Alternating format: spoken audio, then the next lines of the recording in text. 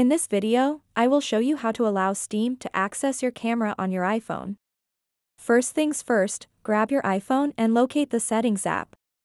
Once you've opened the Settings app, scroll all the way down to find various options. Here, you'll see an option labeled Apps. Go ahead and tap on it. Now that you're in the Apps section, look for a search bar at the bottom of your screen. Tap on it. Type in Steam and hit search.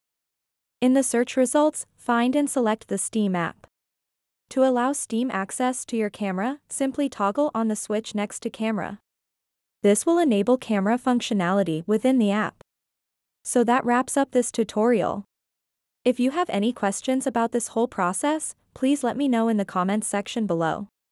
And if this video helped you out, please give it a big thumbs up and subscribe to this channel for more tutorial videos like this one. Thank you so much for watching and have a good day.